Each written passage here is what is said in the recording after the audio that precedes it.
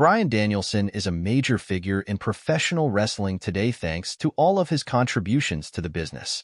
After leaving WWE to join AEW in 2021, he has now clarified his stance on the possibility of returning to WWE. The American Dragon spent many years with WWE, where he was a top star. Toward the end of his time there, Bryan Danielson was also involved with WWE Creative, earning the respect of many within the company. While speaking on Gorilla Position, Bryan Danielson was asked about possibly returning to WWE again somewhere down the line.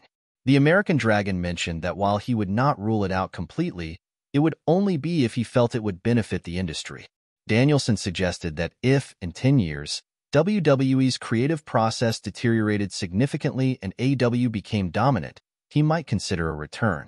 However, he currently enjoys his position and values his freedom, as he is not under contract. Danielson also expressed no interest in Hall of Fame rings or other accolades as a reason for his WWE return. "I would never say never, but it would have to be in a situation where I felt going back would benefit the industry. For example, if in 10 years something drastically changed with their creative process and AEW had completely taken over, making it a one-sided business, then I might consider it. But I love where I am now. I'm also not under contract, so realistically, I just want to be free. As for a Hall of Fame ring or other accolades, I have no interest in those. None whatsoever." Bryan Danielson also revealed if he regrets leaving WWE for AEW. Nevertheless, only time will tell whether the American Dragon will ever return to his former company, as anything could happen in the world of professional wrestling.